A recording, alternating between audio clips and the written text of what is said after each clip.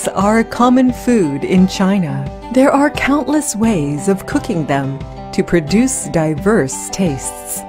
Spiced peanuts, loved by so many Chinese, is made by simply boiling peanuts with spice.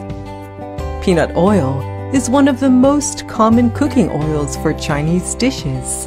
Traditional fried peanuts, also called drunken peanuts, are seen as the best snack to go with wine.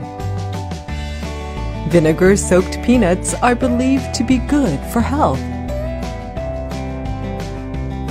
Your Kung Pao chicken is not authentic if there are no peanuts in it. Laba Kongji, composed of various kinds of rice, beans, and peanuts, is traditionally made on Laba Festival to celebrate harvest. Peanuts, symbolizing good fortune, are a constant part of celebrations in China.